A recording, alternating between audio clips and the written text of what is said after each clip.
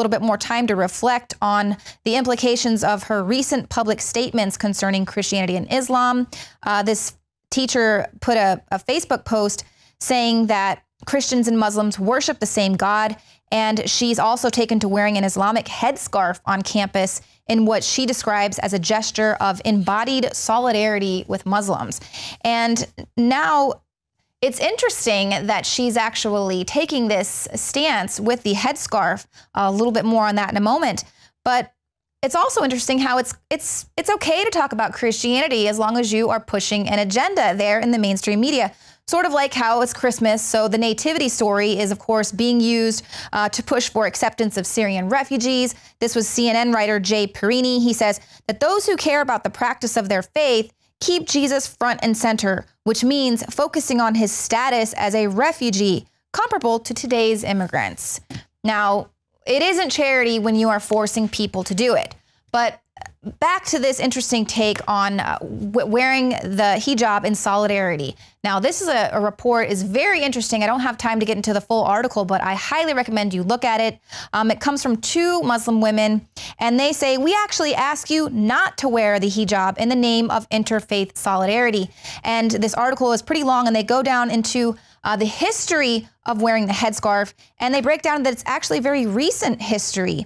And they talk about how they were born in the 60s. They were with open-minded families. They didn't have this rule that they had to cover their hair, but it was actually following the 1979 Iranian Revolution. And there was a rise of well-funded Saudi clerics from the majority Sunni sect who started bullying women in an attempt to get them to cover their hair from men and boys. And they go on to say that they want to challenge the hijab, saying that it's an interpretation of Islam that they reject, that women are a sexual distraction to men who are just weak, and thus they must not be tempted by the sight of women's hair. They said, we don't buy it, and that the ideology promotes a social attitude that absolves men of sexually harassing women and puts the onus on the victim to protect herself by covering up. And so they tell all of those well-meaning women out there who are wanting to wear these headscarves in a show of solidarity to say, you know, don't support this ideology of political Islam that's actually being practiced by the mullahs or clerics of Iran and Saudi Arabia, the Taliban in Afghanistan, and the Islamic State. So that is a very interesting take. I know that we're always calling out so-called feminists here in America who don't seem to care about the oppression of women in other countries. So this was definitely a pretty interesting take. And of course, I will link the article below this video. Now stick around because we've got some very interesting news for you coming right up.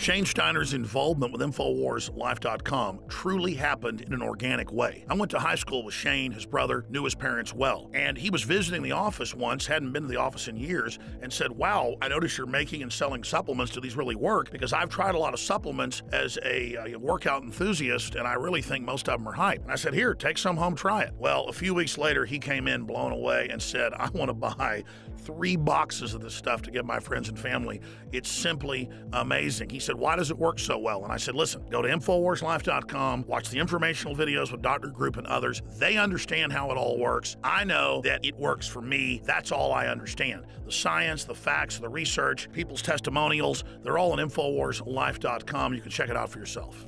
I wanted to go to the gym. I wanted to push myself and work out harder. And that led to me being able to come out and do stuff like the barefooting and the surfing and stuff like that, which I've never done. I never would have done that 2 years ago. Shane has said over and over again, more than just libido and energy, it made him want to get into the gym more. It made him want to get in better shape. And believe me, the Steiners have amazing genetics. His brother is a world champion steer wrestler. His dad, Bobby Steiner, is a famous world champion bull rider. They've got natural genetics. But when you added this to the mix, in Shane's own words, it took him to the next level.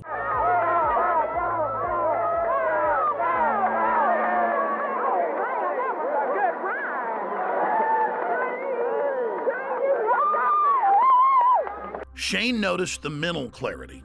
Bobby was able to work out longer and gain muscle mass. He's already completely shredded. I gotta admit, for me, the biggest effect has been libido. Now, I've never claimed to have a body like some beach model, but back when I was 20, 22 years old and worked out every day, I looked great. But over the years, and being married, having 3 kids, working 18 hours a day, I gained basically 100 pounds. And it's been a long process losing that weight in the last 4 years. But if you look at the photos and the videos of what I looked like 4 or 5 years ago versus today, the results are dramatic. I'd already cleaned up my diet, I was working out hard, but I'd only lost about 20 pounds. It was adding the other key ingredients from InfoWarsLife.com that helped me personally go to the next level and shed another 35 pounds.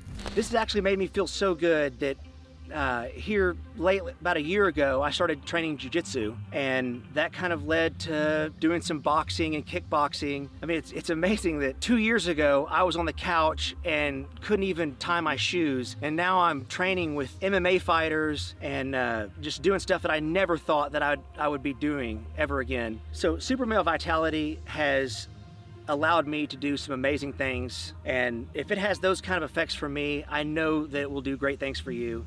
So just try Super Male Vitality. I promise you, you'll love it. And finally, let's look at Anthony Gucciardi, InfoWars.com reporter. He also works with Dr. Group and others, helping develop the newest, most cutting-edge, high-quality supplements. Let's take a look at what happened when he tried to barefoot ski for the first time with the Steiners. And remember, we're not making fun of him. He had the will to get in the arena, and he's lost more than 10 pounds in the last few years of fat and gained more than 10 pounds of muscle. And Anthony chalks it up to Super Male Vitality as well.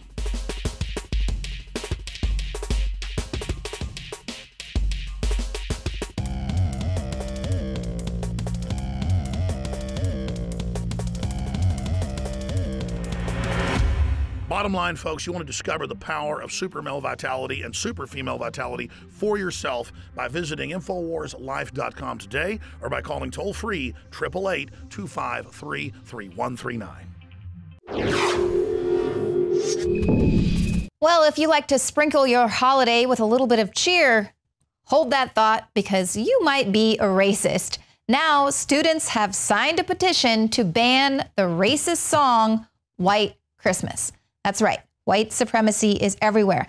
Now, these were American college students, and they signed a fictitious petition that was put on by a radio station. And they basically said that this song was an offense to all colored people in its insistence on white being associated with the good and the beautiful. So this was MRC TV reporter Dan Joseph, and he was using a lot of buzzwords, saying white supremacy is everywhere, even in your holiday songs, microaggressions, the need for a safe space away from this horribly offensive song. So this was pronounced several times, and of course, those buzzwords must have worked because they were able to garner 18 signatures in just about an hour. And, you know, I've been out there doing these petitions myself. It's really not that hard to get people to sign petitions if you throw out those buzzwords. Just kind of reels them right in. But you know what? These students aren't going to have to worry about any offensive Christmas snow, according to whatever weather channel you pay attention to. Now they're saying that it's going to be the warmest Christmas Eve on record. It'll be unfolding across the eastern U.S. And this is meteorologist Rob England. He said there's a high probability for record-setting warmth. And, you know, good luck on any hopes of that white Christmas happening on the east. Meanwhile, on other areas of the globe, they're experiencing extreme cold. Now, a Colorado weather station observed a record low of negative 51 degrees. This was just weeks after politicians met in Paris to combat global warming. And this radio station is located about 100 miles southwest of Denver. They said the temperature was the third lowest the station had recorded in over 50 years. And over the past month, there has been a large surge in Arctic ice growth. This was leading to the largest extent for the date since at least 2004, according to Climate Depot. And of course, this went on all throughout the Paris Climate Conference, where tens of thousands of criminals were meeting to decide how to go ahead and tax us in order to save the climate. They want to steal your money, your energy, security, and of course, your freedom. So politicians are, of course, deliberately rousing this fear of global warming, even though there's evidence of extreme cold out there as well. And this is all in an effort to tax away climate change, as if that would even be possible. We know that global warming, or climate change branded environmentalism, is a hoax designed to wipe out underdeveloped countries' populations, tax Western populations into poverty, and help create a lasting one-world government. What is also interesting is that within this hoax is another hoax, the carbon offset scam.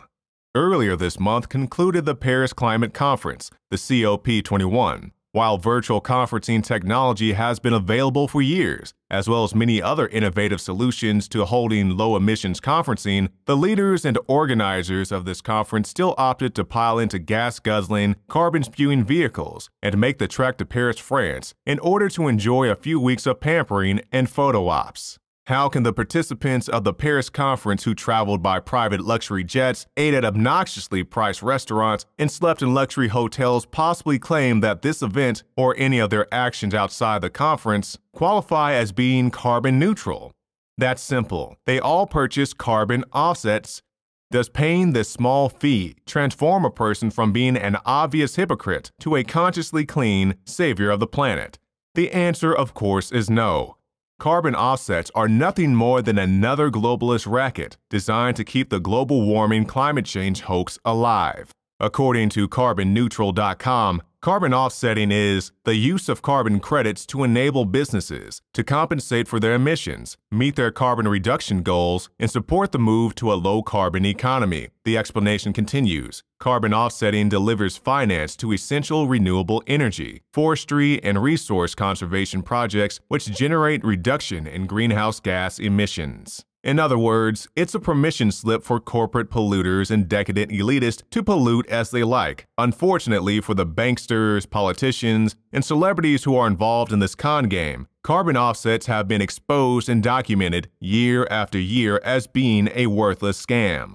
The trading system was first outlined in 1997 during the Kyoto Protocol. Today, the carbon offset market is not just infested with countless scams, hackers, and con artists, but the offset credits themselves are fraudulent, according to an article published January 30th, 2015 by foreignpolicy.com, entitled "The Hack That Warmed the World." Back in 2007, a Vatican cardinal stood before cameras and received a certificate declaring the Holy See the world's first carbon-neutral sovereign state. But not one tree of the Vatican climate forest was ever planted. In Africa, some reforestation projects have reportedly sold the same offsets to 2 or 3 different buyers. UK regulators announced in November 2013 that they had shut down 19 companies for using offset sales to scam investors out of some $38.7 million. This article discusses not only fraudulent carbon credits, but many different scams to hack into or rip off businesses and the naive public alike. Gov.uk issued a press release on September 25, 2015, headlined, "Carbon Credit Company Director Hit with 15-Year Disqualification for Involving His Company in Investment Scam," which discusses young Eramuse, the director of the London Carbon Credit Limited, who has been disqualified from selling carbon credits for 15 years for dishonest practices. And when there is fraud or a good scam, you know that the Clintons cannot be far behind. On his own website, Eramuse boasts that London Carbon Credit Company is pleased to announce that it will soon be able to offer its clients carbon credits from Bill Clinton's Clinton Climate Initiative, part of the Clinton Foundation. In August 2015, the BBC posted an article headlined, "Carbon Credits Undercut Climate Change Action, Says Report." It reads, "The vast majority of carbon credits generated by Russia and Ukraine did not represent cuts in emissions, according to a new study. The authors say that the offsets created under a UN scheme significantly undermined efforts to tackle climate change. The credits may have increased emissions by 60 million tons. A February 2010 Harper's Magazine cover story, "Conning the Climate," covers in detail the entire process of the carbon offset trade, from CDM or Clean Development Mechanism managed by the UN, the Goldman Sachs, Barclays, and Citibank's carbon trading desk, to the difficult and sometimes impossible procedure of carbon verification through the employment of UN carbon validators. The article reports that as thousands of reductions are claimed worldwide, the project